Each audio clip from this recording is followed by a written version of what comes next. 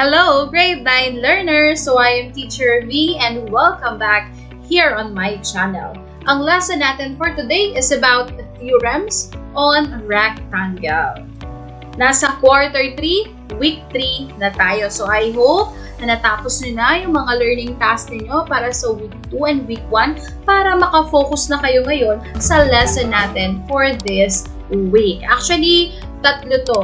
Theorems on rectangle, square, and rhombus. Pero syempre, isa-isahin lang muna natin para hindi naman kayo mabigla sa mga topics natin for this week.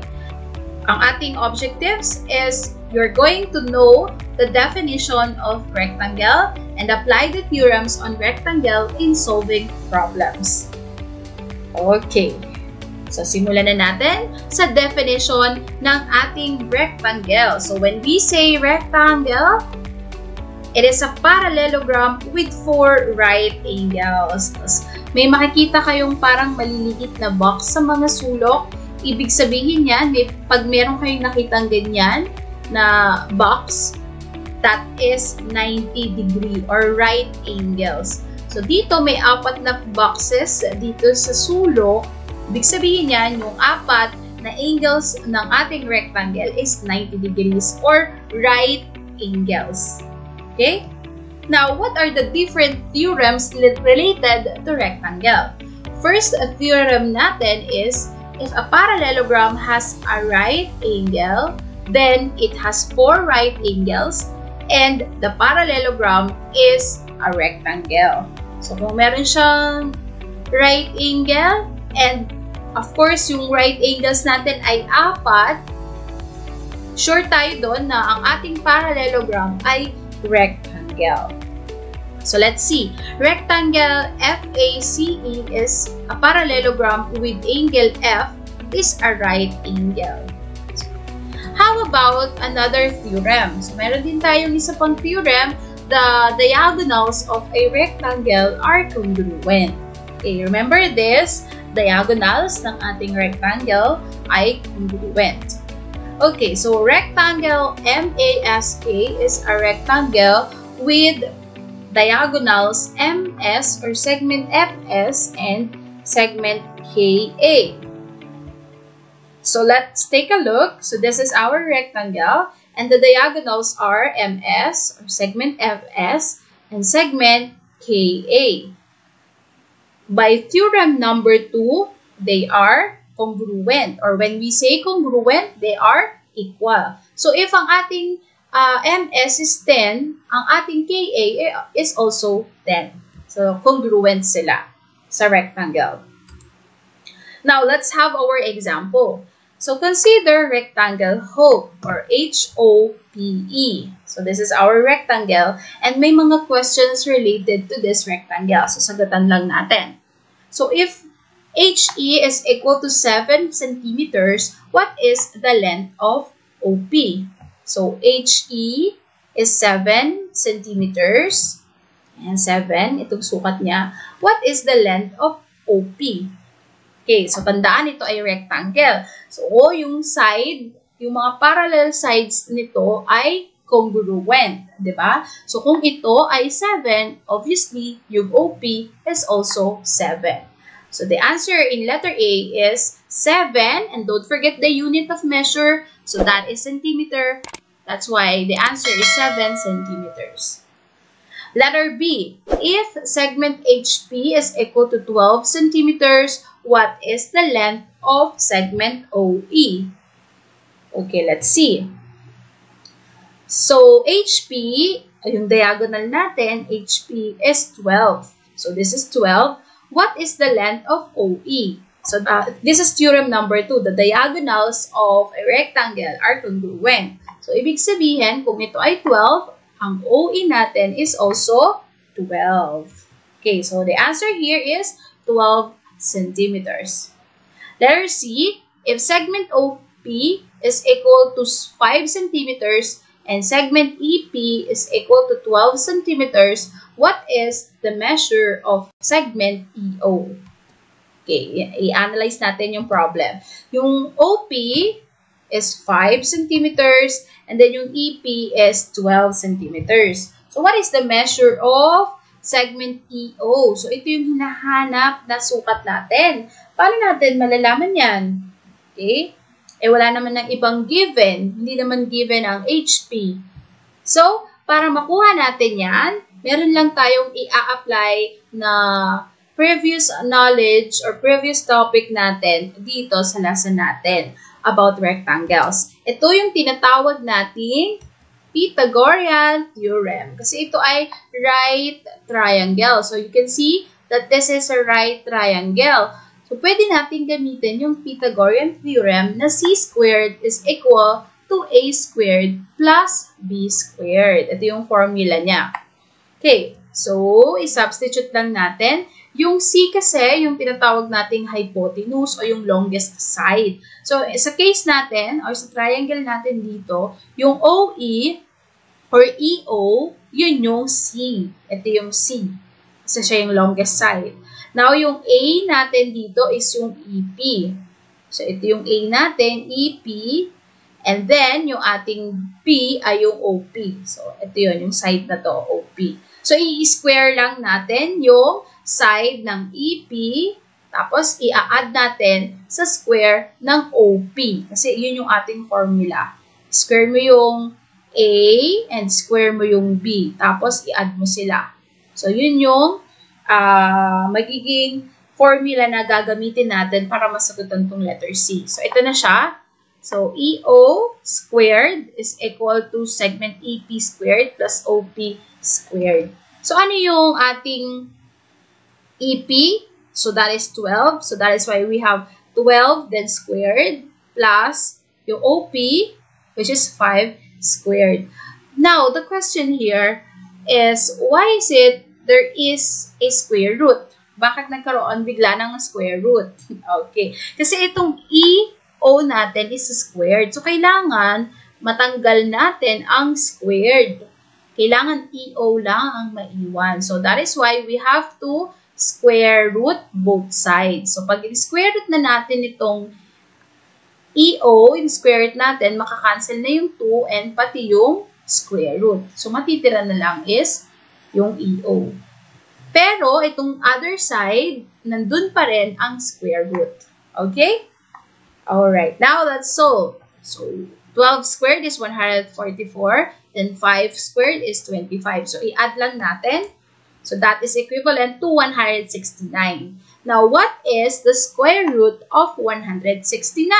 Alam na natin to, ang square root niya is 13. So, therefore, EO, or itong diagonal natin na to, o yung longest side, itong right triangle natin, is equivalent to 13 centimeters. So, centimeter kasi centimeter yung unit of measure natin.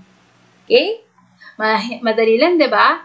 Kailangan lang talaga, meron kang babalikan na lesson para masagutan mo yung ating problem dito. Okay. Now, yan. So, 13 yung answer natin. Okay. Next, if angle 4 measures 40 degrees, what is the measure of angle 3? Saan ba yung angle 4? Ito yung angle 4. So, ito lang siya ha, angle 4. So, kung ang angle 4 daw ay 40, ano ang angle 3? So, ito naman yung angle 3. So, ano kaya sukat nito? Okay, ang clue natin, di ba? Sa theorem number 1, ang ating rectangle ay merong 4 right angles. So, ibig sabihin, kung right angles, ito ay 90. Yung sulok na to, ang sukat niya is 90. So, kailangan, pag pinag-add mo ang 3, angle 3 and angle 4, dapat equivalent sa 90 degrees. Kasi right angle, or pa-L siya, pa-L. So, para makuha natin yung sukat ng 3, i-minus lang natin yung 40 sa 90. Okay, so 90 minus 40, so that is 50. Pag inad natin yan, magiging 90 degrees na to, yung angle na to. Which is, yun naman talaga dapat. Kasi ito ay rectangle. Therefore, the answer in letter D is 50 degrees. Next, if angle 2 measures 35 degrees, what is the measure of angle 5? Nasaan ang angle 2? Ito yung angle 2 natin. So, that that is 35. Itong angle lang na to is 35. Ang hinahanap is yung angle 5. Ano naman kaya itong angle 5? Okay, ano kaya sa palagay niyo yung answer? Okay, the answer is 35. Bakit po naging 35, ma'am? Okay, so meron tayong theorem about vertical angles. Okay, ang theorem natin doon is ito, vertical angles are congruent. So, kung ito ay 35, the angle 5 is also 35. Okay? Alright. Yan. So, the answer is 35 degrees. Next, another example. Paano kung may mga x na given? Ayan na naman. Nagbabalik na naman si x. Akala nyo wala ng mga x, no? Kasi geometry na. Well, nandito pa rin siya. Hindi tayo iniiwan ni x. So, proceed na tayo. In a rectangle QRST, QS is 5x minus 31. And segment RT is 2x plus 11. Ang question, find the length of the diagonals of rectangle QRST. So, ito yung ating rectangle.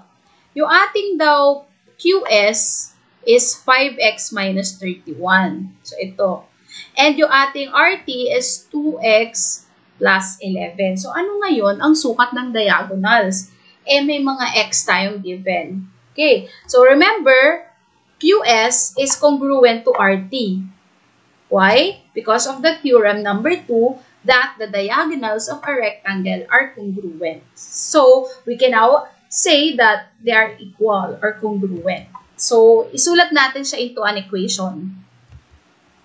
Yung QS, sinubstitute lang natin yung 5x minus 31, yung QS, ito yun. Tapos, inequal natin siya sa RT, na 2x plus 11. Kasi nga, congruent naman sila, di ba? Based on theorem number 2 about rectangle. Okay, now, i-apply natin yung ginagawa natin pag nagsusolve tayo ng equation. Okay?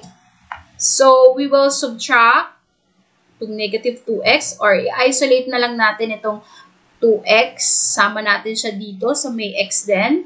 At kapag lumipat siya, magiging negative. So, that is why we have negative 2x. So, subtract 2x and then add 31 dito sa other side. Or itong 31, i-move natin sa kabilang side. At magiging positive na siya. Positive 31. Okay, so pinagsama natin yung may mga variable, pinagsama din yung may mga numbers lang. Okay, then simplify na. So, 5x minus 2x is equal to 3x is equal to 11 plus 31 is 42. Next is we're going to divide both sides by 3 para makancel or maiwan na lang ang x. Okay, so 3 divided by 3 is 1 na lang, so x na lang. Then 42 divided by 3 is 14. So that is why our x is 14. Tapos na ba yung problem natin? Nasagot na ba yung sukat ng diagonals natin? Okay, hindi pa. Kasi x pa lang ang nakukuha natin. Kailangan makuha natin yung sukat ng diagonals. So, anong susunod na gagawin natin? So, right after na makuha na natin ang x, pwede na natin i-substitute yung value ng x sa QS or pwede rin sa RT. Since equal naman sila, kung anong sukat nito, yun na rin naman dito. So, pili na lang kayo kahit isa. Again, ang x natin na na-compute ay 14. So, 5x minus 31, palitan natin yung x ng 14. Bakit 14? Kasi yun yung nakuha natin kanina na value ng x. So, 5 times 14, that is equal to 70. 70 minus 31, that is equal to 39. So, therefore, the value of segment QS is 39. Kailangan pa ba natin i-compute yung RT? Okay, pwede namang hindi na. Kasi nga, tandaan kung ano ang sukat ng QS, ayun na rin ang sukat ng RT. Pero ipakita ko na rin sa inyo para makita ninyo na equal talaga sila. Okay, so 2x plus 11, yun yung RT natin. Palitan lang natin yung x ng 14. So 2 times 14, so that is equal to 28 plus 11. 28 plus 11, that is equal to 39. So you see, equal or congruent lang yung sukat nilang dalawa. So therefore, each diagonal has a length of 39 units. So ito na yung ating answer. So nakita ninyo na i-apply natin yung mga theorems para ma-solve natin yung mga problems natin. Pero kailangan din minsan na gamitin natin yung mga previous knowledge natin or natutunan natin sa math. So babalik ka pa rin talaga sa mga nakaraang lesson. Okay? Alright, so again, ano yung dalawang theorems natin sa rectangle? Naalala nyo? Okay, number 1 is if a parallelogram has a right angle, then it has 4 right angles, and the parallelogram is a rectangle. Now, theorem number 2, the diagonals of a rectangle are congruent. Okay, so susunod naman, ipapakita ko sa inyo yung theorems about rhombus. So, kita-kita tayo ulit sa susunod kong video. At bago ako magtapos sa video na to, paalala ko lang, huwag kalimutang i-click ang subscribe button para maging updated ka sa mga videos na gagawin at i-upload ni Teacher B. Pwede mo rin gamitin ang comment section kung may mga questions ka pa at gusto pang malaman about mathematics. So, salamat sa time mo at huwag tayong susuko sa mathematics. Mahalin lang natin ang math at i-enjoy ito. Okay? So, you can also follow me on my Facebook page, VTeach channel, and like and share. Goodbye!